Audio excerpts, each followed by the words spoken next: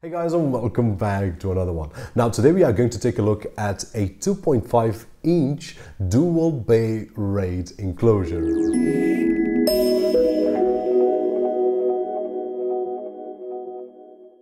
And we are back, and starting as always with a very quick unboxing experience. As you guys can see on screen, pretty straightforward, nothing major right over there. Now when we take a closer look at this docking station, which actually is, and I've been testing over the years, a lot of 2.5-inch and 3.5-inch enclosures, NAS units, and so on and so forth. This is actually the first 2.5-inch with dual bay RAID enclosure, so that's interesting in this point of view. Now looking closer, as I was saying, as you guys can see, this is made of plastic, and it's not a bad plastic at all.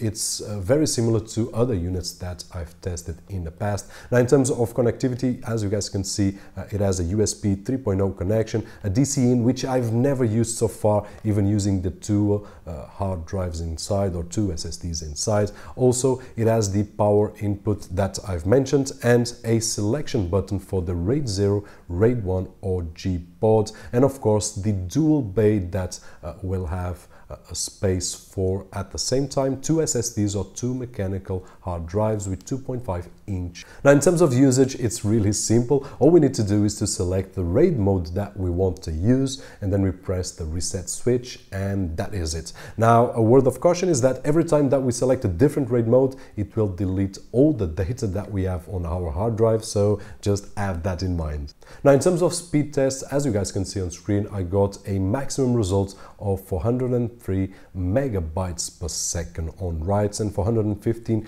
megabytes per second on reads, and this was on JBOD using the ADATA SU800, which is the fastest SSD that I've got, and this is the maximum that I got on this SSD over USB 3.0. so this means that the enclosure is doing its job. It has UASP support, so it will take advantage of the maximum of the SSDs, so that is great. Now the other results that I also tested was RAID 0 and RAID 1, and as you can see there, the results were not so good because the other SSDs that I've got are slower than this data, and that means that the RAID array will take the slowest speed of the SSD because it's using the both SSDs or hard drives, and that are the results that we got. So depending on the hard drives or SSDs that we use here, we can get better results or worse results. So in conclusion, guys, what I can say is that this is an interesting solution for someone that is looking for